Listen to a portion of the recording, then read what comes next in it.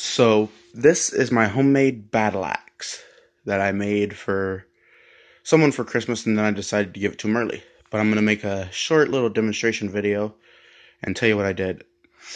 I took a metal piece from an erector set and I sharpened it to a tip, and I sharpened the edges, and I left the rectangle side sticking out of a hard piece of hardwood so it'd be used as a kind of a blunt object. And then I drove a nail through there to hold it all together, and then I've got electrical tape as the grip.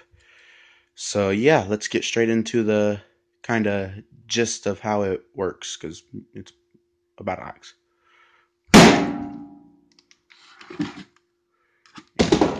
It's sharp enough to do that to the boxes. Sort of like a post-apocalyptic weapon to use in the zombie apocalypse, if there ever is really a zombie apocalypse. It also makes a good letter opener. And then there's the blunt object, which still can do a pretty good amount of damage. I have a feeling Negan would like this weapon. So yeah, thanks.